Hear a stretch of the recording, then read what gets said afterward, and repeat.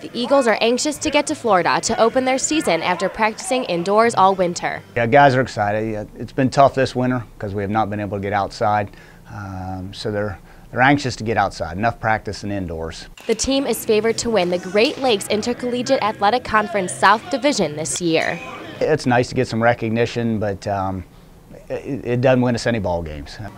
Along with strong senior leadership, Coach John Shalley is glad to have some injured athletes back on the field, including 2 pitchers who had Tommy John surgery.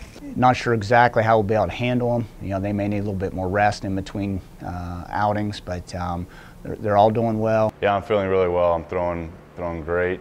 Getting my speed back up to where it was prior to the injury. So the rehab has helped me a lot, get my strength back. The team is optimistic and taking advantage of every practice leading up to the weekend. With a strong lineup, the opportunities for success are endless. We should be in a really good spot at the end of the year, and our first goal is always to win the conference tournament, so we should be in a very good position to do that, and then we'll take it from there. We're very excited. We obviously worked very hard all off season, and we're anxious to see how good we can be this year. Last year we kind of said the same thing, but injuries prevented us from having the year we could have had. So this year we're healthy right now, and we're just excited to see where we can go. Reporting for AUTV 20, I'm Kate Seifert.